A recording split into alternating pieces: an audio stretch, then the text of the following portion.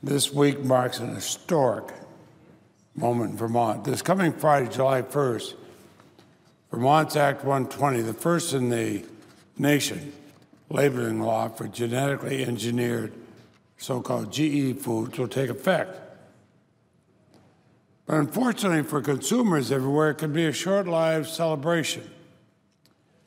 Late last week, a so-called deal was reached on a national mandatory labeling law. During the weekend, I had the chance to review this proposal closely. Vermonters have reviewed it closely. I could say this, it falls short. This is an extremely complex issue. From how we define genetically engineered foods, to how we treat animal products, from the impact on the organics industry, to how small businesses respond. It's actually not something you just talk about, but the details matter. That's why the Vermont legislature, Republicans and Democrats together, spent 2 years debating it. They had 50 committee hearings featuring testimony from more than 130 representatives on all sides of the issue. The United States Senate has not held a single hearing on labeling. They've had only one hearing on the issue of biotechnology. They've had none on the issue of labeling food or seeds. Now, I would note that the proposal unveiled late last week that we were able to review this weekend is an improvement over the legislation that the Senate wisely rejected in March. That bill, the one we rejected, would continue the current status quo.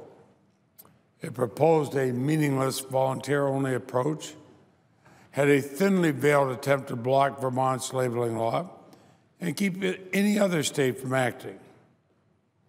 The current proposal at least acknowledges states like Vermont have acted in this area. That's why I stayed here on the floor and blocked that first bill, and I thank those senators who joined with me.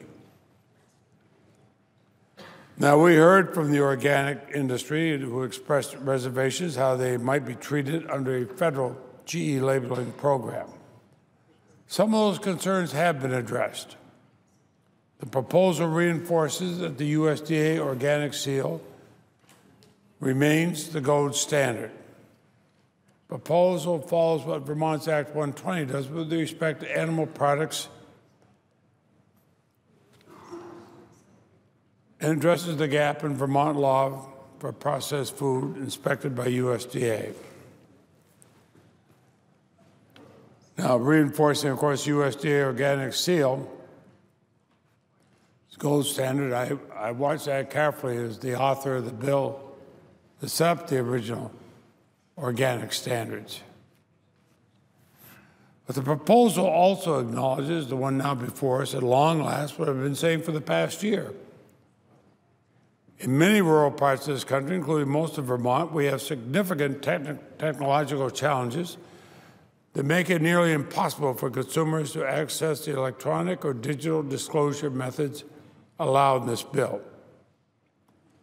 I do hope, however, that the proponents of this proposal will not try to put the burden on our retail establishments to install costly digital scanners.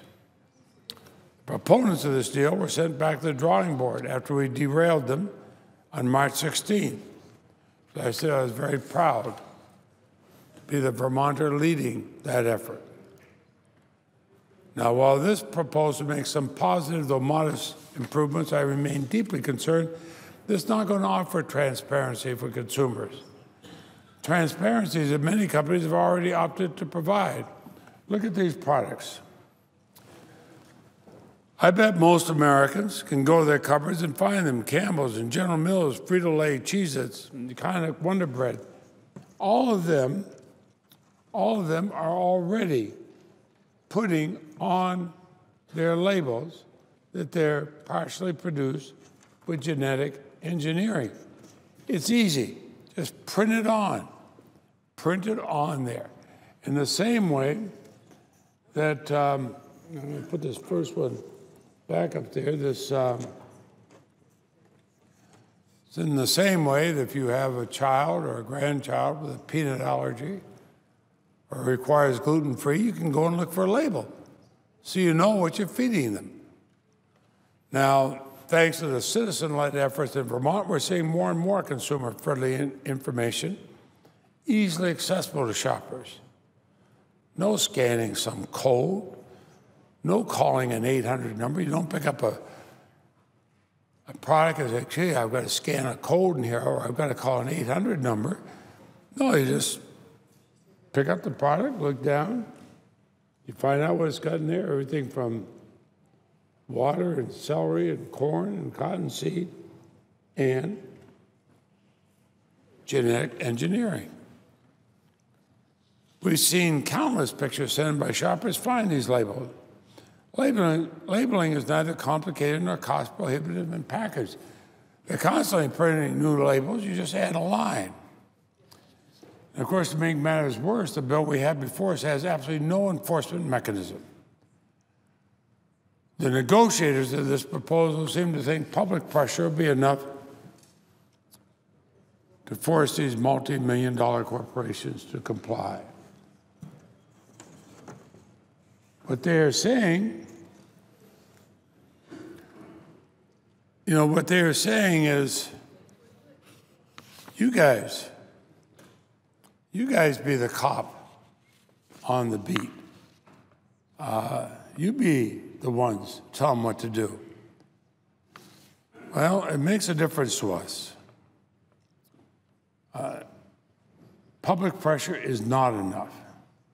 You can't ask consumers to go around and try to figure out every can they buy and then bring pressure. That's what you have legislatures for.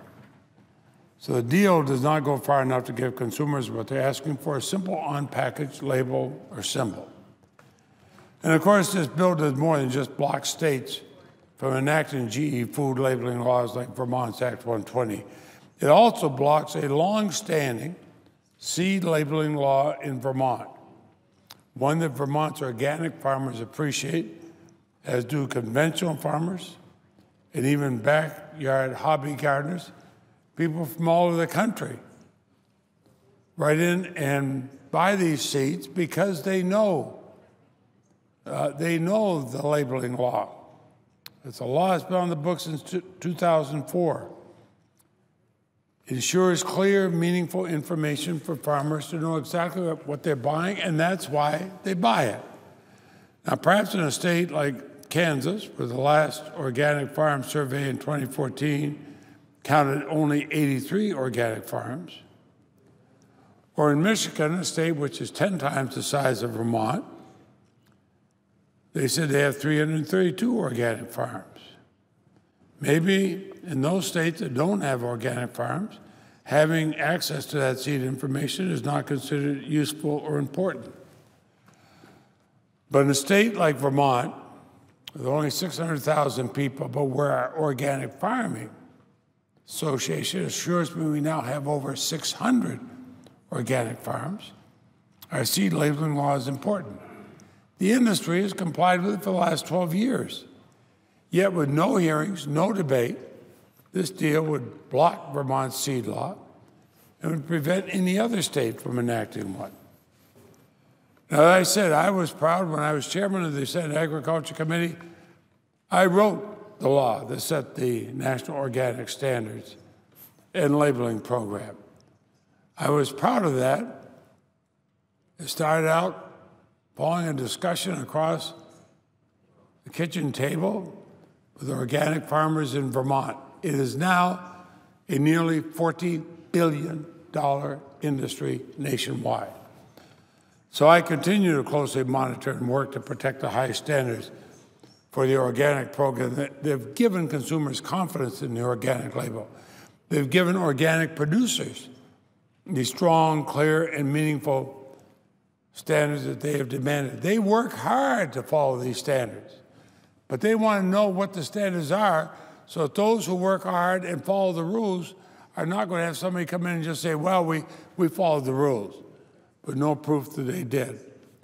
Labeling of genetically engineered products is an outgrowth of the organic movement. And as a watchdog of that program, I simply cannot support this proposal. I don't support it. We're not saying you can't have these genetically engineered foods. It's just let consumers know they can decide whether to buy it or not.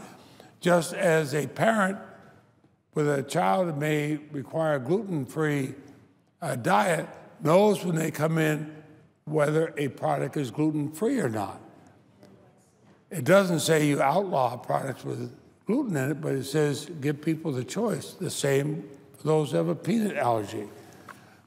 Now, Vermonters have a long tradition of leading the national debate on issues crossing the spectrum. Vermonters stand for transparency and a consumer's right to know. Vermonters want to make informed decisions for their families and with their limited grocery budget. Now, I acknowledge, we Vermonters acknowledge, powerful interests are allied against Vermont's law and against the nation's consumers. That's been a fact from the beginning. The proposal released last week does not respect the work that Vermont has painstakingly done in the space. This Vermonter reflects the feelings of my constituents. I cannot support it. Vermonters deserve better. So do all Americans. Mr. President, I ask consent that my full statement be placed in the record. Without objection. Mr. President, I see my good friend from Oregon, Senator Merkley, on the floor. He knows how important Vermont's work has been in this national public debate. I've been proud to co-sponsor his legislation that recognizes and respects Vermont's law, and I yield to my good friend from Oregon.